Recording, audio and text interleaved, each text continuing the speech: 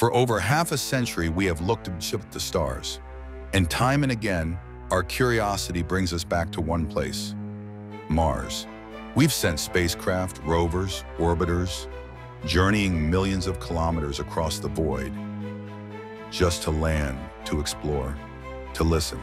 We've beamed radio signals into the void, transmitted messages encoded with human voices, maps of our world, even music. Hopeful echoes cast across the cosmic sea.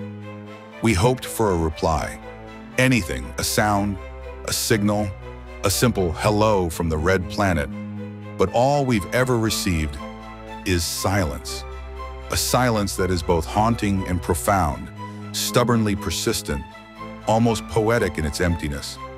This silence begs a question that haunts scientists and dreamers alike.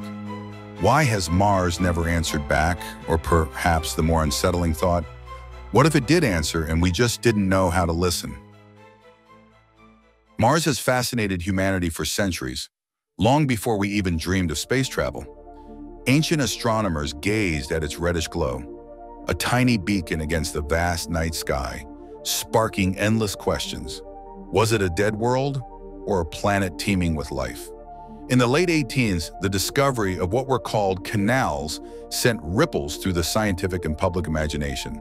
Some believed these strange lines were evidence of an intelligent civilization, a network built by Martians trying to survive in a harsh, drying world. Though we now know these canals were optical illusions, the hope remained. The hope that somewhere in the red dust, life had taken hold. Mars is our closest planetary neighbor, a world that shares many similarities with Earth: seasons, polar ice caps, and evidence of liquid water flowing long ago. It sits within the sun's habitable zone, where temperatures might allow life to exist, at least in some form. Over the decades, we have launched mission after mission, each one peeling back the layers of mystery. Orbiters mapping its surface, landers digging into the soil, rovers traversing its plains. Scientists search for the smallest hints of life: fossils, organic molecules, or even microbial activity. But beyond the science, there is a deeper, almost spiritual connection.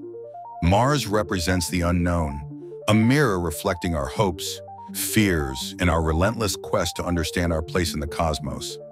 To many, it is not just a planet, it is a symbol of possibility. Could life have emerged there? Could we one day call it home? This obsession with Mars is more than exploration. It is a story of longing, for contact, for connection, for an answer to the silence.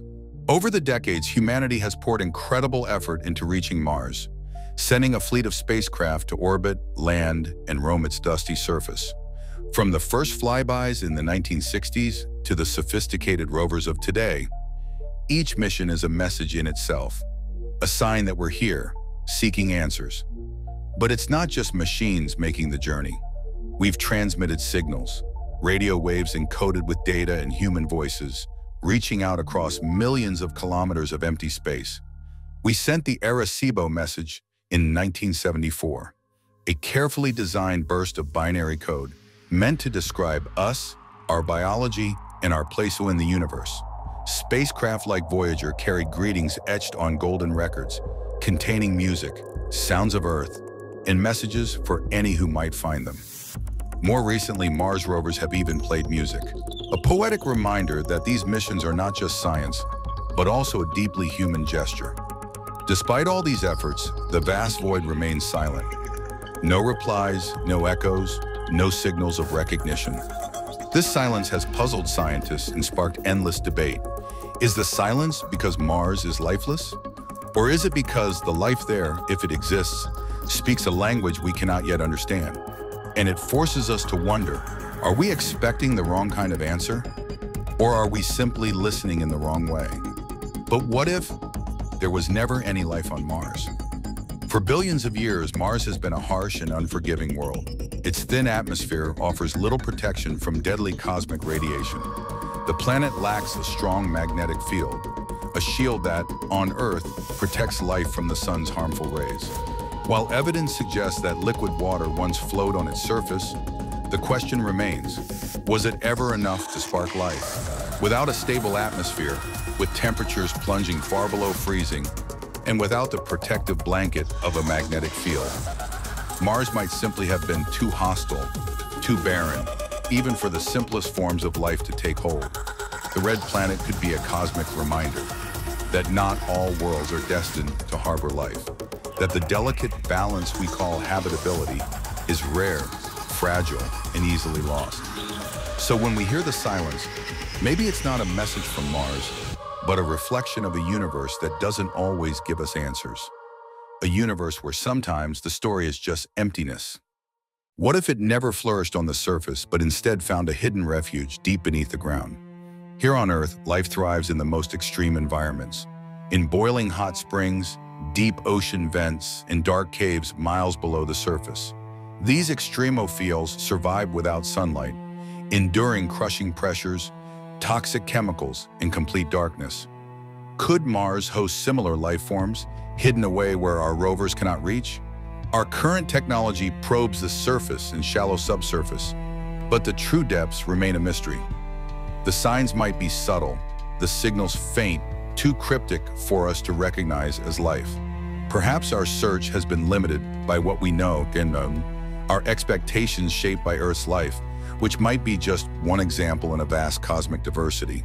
If life exists on Mars, it might be stranger, quieter, and far more elusive than we imagined. And maybe we just haven't learned how to listen yet. After all the signals sent, the missions launched, the hopes raised, what if silence is in itself the answer? Silence can be more powerful than words. It can speak of absence, yes, but also of something far more profound.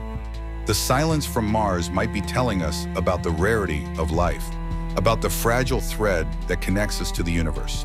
It might remind us that the cosmos is vast, indifferent, and that we are both alone and connected in ways we're only beginning to understand.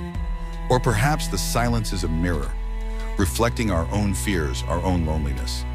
It forces us to confront the possibility that we might be the first or the last to ask these questions.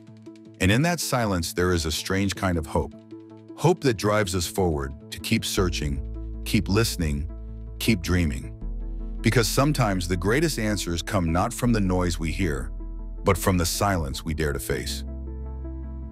Because in the search for life beyond Earth, we are really searching for ourselves, our origins, our place in the vast cosmic ocean. Whether Mars holds secrets of ancient life or remains a silent witness to the universe's mysteries, the journey itself teaches us more about hope, curiosity, and resilience. So next time you look up at the red dot in the night sky, remember the silence is not empty. It's waiting for us to listen better, to explore further, and to dream bigger. Because the story of Mars and of life itself is still being written. And maybe, just maybe, the silence is the first word.